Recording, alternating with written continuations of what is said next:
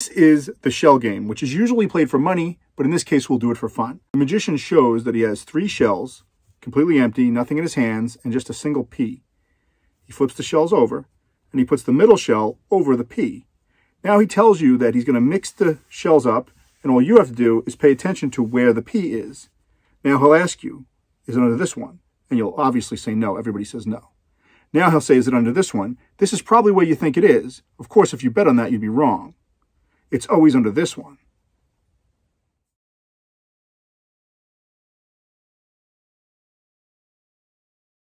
The secret to this trick is all sleight of hand. It has nothing to do with the actual shells. There's no holes in the shells or magnets or anything like people always think. And you don't actually have to use any fancy props like these shells. You could use walnuts, like a half a walnut. That would still work. But if you do plan on doing this trick professionally, I would suggest going out and buying some nicer, like I have these metal shells, they're painted gold.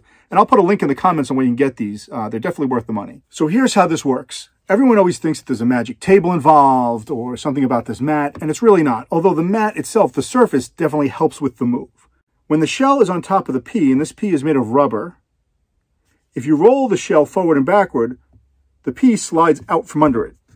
That just happens automatically. So if you slide forward, the pea slides out. So now, when your hand is behind it, between these 2 fingers, you're going to catch the pea as it comes out. And now you move your hand around. Of course, they don't see that because your fingers are blocking it.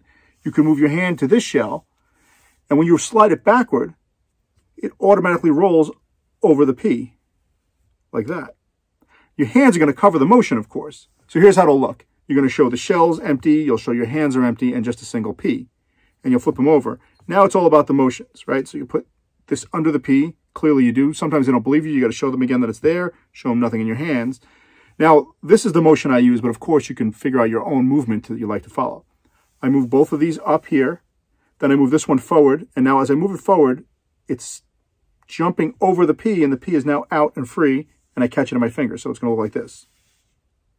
Now I can take my hand back, and I'm holding the pea. I move this one here. I slide this. Now I'm going to pop it right under. I slide this back, just popping it back under. They think it's there, so they're watching that one pretty intensely. Now, very simply, easily move this one back. You show your hands. You flip them over,